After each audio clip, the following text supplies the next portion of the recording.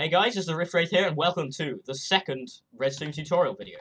So, here we are, and I have a few things to say. Firstly, last video, I kind of made a couple of mistakes with the big build at the end. It turns out, TNT, placed like this, because this is how I configured it, doesn't light. In fact, the only reason why the TNT lit at all was, I think, probably because of the repeater at the back, which lit the back piece of TNT, and then blew up all the subsequent pieces towards the front. So, I'm afraid that didn't work. You can see here, it also doesn't work with redstone lamps either. I should have learnt and known better, because I just shown you that, earlier that was in the powering the lamps part, that was a way that it wouldn't work. However, I have an alternative method. Oh, I hope that doesn't blow that piece up. Anyway, what this does is it makes the current go up here.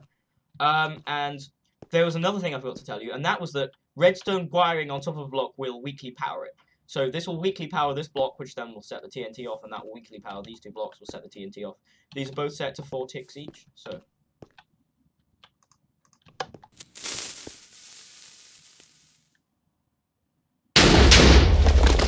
At that, boom, boom, one exploded, and then 4 ticks later, another one exploded. Okay, there are also a couple of other things that I forgot that could highly power blocks. Both of these highly power them in a slightly weird way. This is a trap chest. You can tell it's different from a normal chest because it's got a little red rim around this lock. Anyway, when you open it, it will produce a current, which will, it will highly power its own block, which means that current placed, a redstone wiring placed around it will be powered. So this is placed under it, and then this can take, because this is weakly powered by the redstone being on top, it can take the current out of it. 4 ticks, 4 ticks, 4 ticks, meaning 1.2 seconds later, those lights will turn on.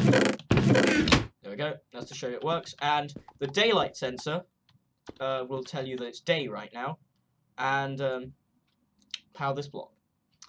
Oh, a couple of things I forgot to mention at the start of the video. Right, that reminds me, because this is my daylight sensor configuration. There we go. This is so I don't have to keep pressing time set day. So there's the daylight sensor, so it will sense that it's daylight, so you can see the current coming out there. Weakly powers this block, which turns off this torch, which stops the command block with time set day in it from being activated, and then when that turns off at night, then that will turn on. Another thing, you're probably wondering why Minecraft looks a bit weird. That is because I installed the shaders mod off Forge. Probably a big thing I should have remembered to tell you at the start, but it means everything looks seriously cool, and it actually makes Minecraft a real pleasure to play. You can see a cloud just coming. Where's the cloud? I don't know. It's one of those clouds anyway. So, a couple of changes. Anyway, I thought, well, I'm going to go against, this video is going to focus on repeaters and torches. So, you know what I said about not showing you crafting recipes? Well, I've decided against it, so hang on, I'll get rid of this redstone. So here is how you craft a repeater. So there's the repeater, and you craft it like this on a crafting bench. Like 1, 2 here, piece of redstone, and they've got to be smooth stone, so you've got to smelt cobblestone, and you can make yourself a repeater. And a torch is simple to make, it's just a stick and redstone dust on top. Redstone dust on top of it, like a regular torch, but you only make one. And they only have half the light level of a regular torch when you, because they're in the dark. Right. So I'll put these back. So this, as I showed you in the last video, you can right-click these to make the delay longer. Default is 1 tick. You can make it up to 4. I'll just show you. They transfer current. Once after 4 ticks, this will transfer current to the next, and so it will sort of 1, 2, 3, 4, 5, 6, 7, 8, 9. 9 times 4 is 36, so it's a 3.6 second delay before these lights turn on. So you can actually watch it like this. Oh, 1, 2, all the way there, and then boom, the light turns on for 4 ticks. Right. Also, torches do the same thing, except they take 1 tick delay to react to whether their block that they're standing on is powered or not. So if I place this here, you can see if you watch that like closely, it will turn on and then off for a bit. It will turn on for 3 ticks, I think, because it'll be, hang on, I don't know. It will turn on for as long as this was here for, +2, because it takes 2 ticks to turn off. Anyway, also you can, so that will basically, the way it works is that's weakly powered, so that will turn off, and that will stop being highly powered, which will turn that on, which will stop that, which will make that highly powered, which will turn that off, and all the way to the top when that will highly power that and turn it on. Next thing is they can also, you know, you can make a big tower of them, so you can see the little lamp up there. I hit it there, and it will work. You can see it flashing, and then turns on the lamp. Also, they can retain their current, so if I hit that, it'll take some time for that to turn off. I'll show you that on the repeaters, actually. It's quite cool, because wait for it to go all the way to the end, and then hit it, and it'll go boom, boom, boom, boom, boom. So these are useful for making timers, and also I'll show you that the way of retaining current can allow you to make clocks, which I'll show in a minute. But now for a feature of a special feature of the repeater, which is that it can there's a repeater lock function. So if you have a repeater going into the side of a repeater, when you when that repeater is activated, you'll see one of the torches turns to a bedrock bar. That means that will always stay at the same state it is now. So the moment this is off, if I were to turn this on, even though it's flowing, even though it's coming into the repeater, it still doesn't activate it because it's been locked. But if I were to unlock it, activate it, and then I lock it again, it will be locked at full. So even if I do that, it won't turn off. So you can see that on this little rig I made. So if I turn, you can see that light there. If I turn that on, the reason why it's opposite to this is because there's if you can see, there's a torch here which acts as a NOT gate. A NOT gate, being also known as an inverter, i.e. current going in one end is if there's current going in one end, there's no automatic time set date pays off. If there's current coming in one end, none has the other, and if there's none, it's current. I'll show you. Or if you, never mind. But anyway, look, you can see that here. So then if I flick this onto full, and I click the lock, so you can see not only is it powering this, because that's highly powered, which is powering that, but it's also higher, because that's highly powered, it powers that, which powers that, and that becomes a bedrock bar, and I cannot not do anything with that. So sometimes it's nice to make a little rig. Right, now for something called a pulse shortening. So not only do these take time to delay, but they can also the pulse actually going through them can be a certain number of ticks. So this here is a simple pulse shortener. So the way it works is, when you pull this lever, this torch will turn off, which will mean no current is going through here. After 1 tick, no current will be flowing. I'll show you. No current will be flowing through these blocks, which are being powered. Well, they're being powered by this, which is highly powered, powering these. So nothing. So after 1 tick, nothing will happen. But then that's set. Well, these signs are wrong around. Yeah, there we go. That's 1 tick, and that's 2 ticks. So there'll be 3 ticks later. This block will be highly powered, and so it'll turn on. So you have 3 ticks minus 1 equals 2. The delay will be in 2 ticks long, and then it'll go through here. This doesn't change the delay. It doesn't change the length. It'll just delay the ticks slightly. It'll delay when this turns on, and then this retains its current for an additional 2 ticks. So when I flick this, it'll turn on for, even though this is a lever, and so it should keep the current going on indefinitely, it'll only turn on for 4 ticks. And the way you work that out is 1 add 2, which is these, minus 1, which is that, plus 2, which is how long that stays on, equals 4, so it stays on for 4 ticks. Or you can work out how many ticks after you pull this it starts, and then how many ticks after you pull that it finishes, and subtract the 2 numbers.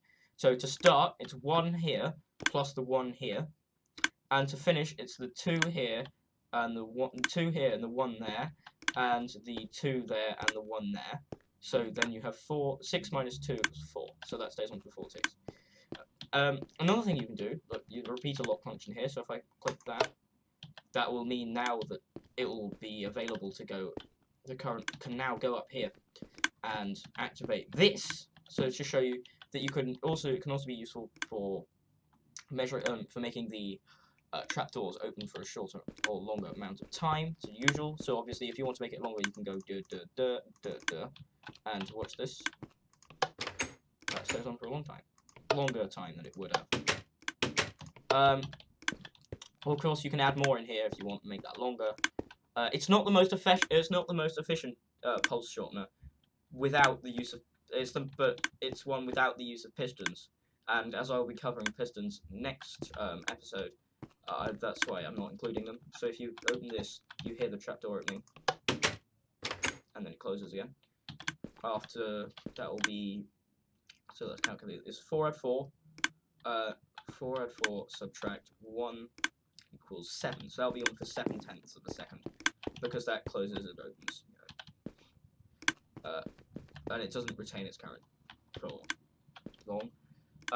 Right, now, there's something, because the way it retains its, repeaters retain their current for the amount of time they got it, so each of these, because they're set on to 4, will retain it for 4 ticks. So that can be used to create a clock, which is, it will go around in a circle, and then power this every so often.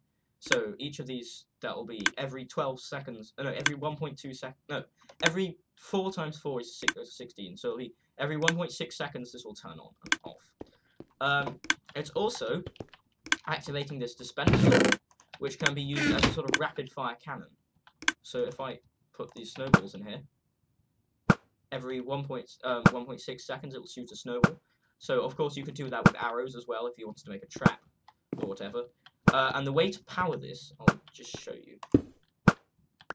So the way you power it is you have to have a pulse to start with. The easiest way to do a pulse is to place a redstone torch, then get rid of it again. So that shoots like that. Or, however, you can make a much faster clock if you reduce the delay. So if hang on, I'll break the circuit. So I can reduce the delay here. But it also means that I risk, if the pulse is here for too long, it will fill up all of these, so they won't retain their current. So if I have each of those on 2 tick, that will give 8 every 8 ticks. So if I have to make sure that I place this and destroy it within 0.8 of a second. Yeah, much faster, you see. So if I put the torch in here, I'll throw out the torch. Anyway, a lot faster, but you can make ones faster still by cutting the number of repeaters. So both of these are set onto 2 ticks. So that will be a 4 tick, because that will highly power that, which will then power this, which will highly power that, which will power this, which will highly power that. So I'll go around in a circle. However, unless you've got really good reflexes and you can put a torch down and destroy it within 0.4 of a second, the only real way of powering it is with a pulse shortener. Oh, I forgot. This type of pulse shortener needs to go through an inverter. As an inverter can't handle any pulse that's 0. It can't handle a 0.1 of a second pulse. This has to be a 0. You see, you have 3 here minus 1 equals 2, so it has to be a 2 pulse. So that will be pulsed to a 2 pulse, which is going to go through a 4. So if I hit this, hang on, why isn't that working? Oh, I know why. Now I need to hit, because that was down, so now I hit it. Okay, listen to that. A lot faster. Of course, you can make even faster ones with the piston pulse shortener, because it doesn't have to go through it. But much more effective. You could take out mobs, I suppose, or enemy players or whatever you wanted with that. The reason why the piston one's better, which I'll show you next video, is because it doesn't have to go through an inverter, which means that it can have a 0.1 per second pulse. So, there we go. So I'll shut that down.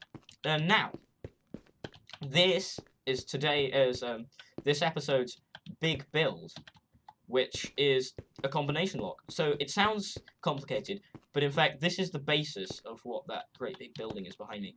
That one's slightly souped up. I think you'll see what I mean in a minute. But anyway, so the way a combination lock works is you've got a lot of levers here, and the levers are connected to repeaters at the back, which are then taking all their power down to this inverter, which is then turning on this light. This light tells me that I got the combination right. However, since there isn't actually a combination yet, so I need to put in a combination. The way you do that is the levers which you want to be the right ones. So supposing, well, let's call this one 1 and let's call this one 4. So supposing I want the code 14 or 41, because you can't, it's not order. But anyway, flick that one and flick that one. But that would because because right now the code hasn't been set, and the code right now is 0, 0, 0, 0. The code now is nothing. Then that will turn off because, of course, that powers that and that powers that, which goes to the inverter, turns that off. But if I want to change it, the way you change it is you choose the ones that you want to be the right ones, and put a torch here. So that'll act as an inverter here. So now if I flick these off, that will be off because these torches are now powering it. And you have to turn the torches off to turn this torch on to turn on that light. So let's flick that and flick that here, turns on. See, that's the basis of a combination lock. And of course, if I wanted to change the combination again, say I wanted to make it 1, 4, and then a 3, get rid of that, put in a torch here. Of course, that'll turn it off because I haven't turned on the 3, but I turned on the 3, and it's back on again. So, in a real combination lock, that would be replaced with a door or whatever. But in this one, this is just a demonstration. And now I shall show you this episode's build, which I have to say I'm very proud of. It is slightly large, and because it will let me not give to any clues about what it will do, but be slightly terminal, I will get the combination right, because what this does is this one is slightly different because the door doesn't open straight away. So if I flick down these, the door doesn't open straight away because you have to press this button to submit the code, and then it will check and see if it's right or not. And if it's right, then the door will open. If it's wrong, well, we'll see about that. Anyway, I'll flick these because if I get it wrong, it will kind of be terminal. So I'll show you the back of it because the back of it is kind of full of wiring. I'm not quite a lot of this stuff. The actual machine I've built, a lot of it is accessible, but because I was trying to do this bit here, which is when you press the button, these retract and therefore allow the current, allow the combination to go through. So here are the actual things. So here you can see the torch here, and there are a couple of torches on the other side. The combination is 137, which also happens to be the block ID for a command block. Bear that in mind when you use the /give command. Basically, when you press the button, if it's right, if the code's right, then this will be off, and therefore this will all be off, and this, because that's weakly powered, that will be on, and this here will be off. So, anyway, right now, when you press the button, these will both retract, and if that's still off, then the bad stuff will not happen. And if it's off, that means the code's right, of course. And if this is on, that will open the door. But if you get it wrong, this will obviously be off because there'll be no current. There'll be current going through here. That will be off. So right now this is off because I've got it wrong, and so that won't open the door. And the bad stuff will happen because if I pull that, the current will go through here. There's an inverter on the button, which means it will. So right now the pistons are powered. When you press the button, the pistons will retract. But I'll tell you more about this piston transistor next video because it's quite complicated. I was planning on using repeaters for it, using the repeater lock function, but I forgot that it wouldn't work because this relies on sort of states with this on, off, and undecided. And right now both of them are undecided. And for this one, oh dear, oops. For this one, undecided will be, for both of them, undecided is off. If either of them are on, then that will work. But if this was supposed to be, like, say, a piston floor that would go ch, then undecided would be off. Undecided would be on, and then if you were to do otherwise, then it would turn it off. And then when the piston retracted, it would notice it was off, and suddenly the floor would retract. But this one isn't a retracting floor, so yes, we'll see what happens if we get the combination right first, shall we? So the combination is 1, 3, and 7. Press this button. Haha! The doors open and close. And we're in my little diamond storage area. I've got my diamond storage. And my diamond storage is the bat spawn. If these before I put the lights in, I needed a sword. Anyway, not a great big fan of diamonds myself, but you know, quite safe. Okay, well, I suppose you're wondering what happens if we get it wrong. Well, you're about to find out. Right. Well, I shall choose the ID of another favourite block of mine, 46, which, if you know what it is, comment, because, well, I'll just see if you know what it is. So, if I press, okay, well, before I do that, I shall tell you what the stuff at the top does. Basically, the stuff up there, and the holes in the side that have rails in them, these have, yeah, that in it. And you know what that is, right, don't you? Because it's pretty obvious. So if you get it wrong, then these holes here and those here, these will activate and come down here. Those will activate and come down here. Pistons down here will break the they will break the torches that are keeping these doors open. They'll slam shut, so you won't be able to get out. And also these will come down here, and it will blow up.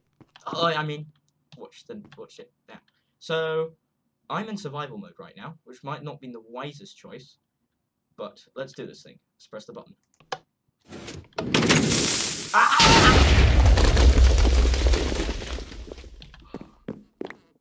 That, my friends, was a good combination log. And once again, we examine the twisted, burning wreckage that was once our pride and joy. Well, thank you for watching, guys.